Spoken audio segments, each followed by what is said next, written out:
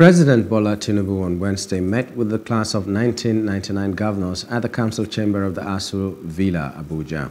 The ex-governors were at the State House to identify with Tinubu, who was the governor of Lagos State from May 1999 to 2007, and to express solidarity over his recent policies since assumption of office as Nigeria's president on May 29, 2023.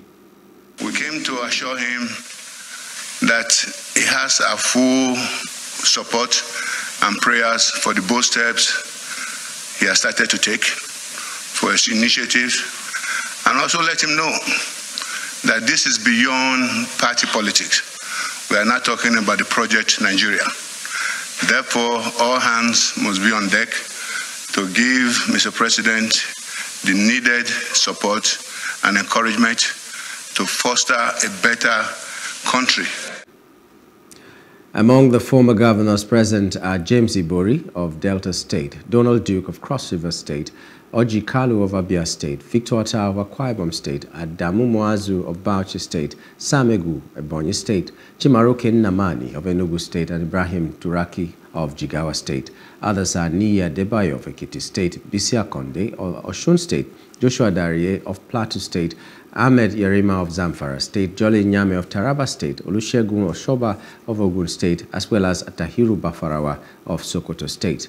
President Tinubu, however, used the opportunity to plead with Nigerians to be patient with him. Please help tell the people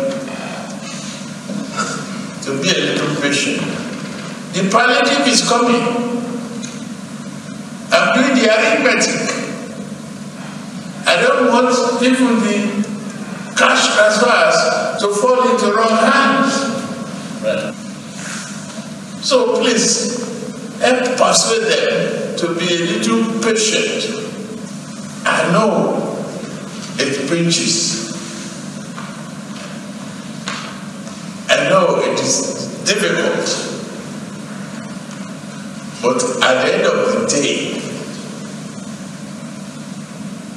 we are going to all rejoice in the prosperity of this country. May God bless you.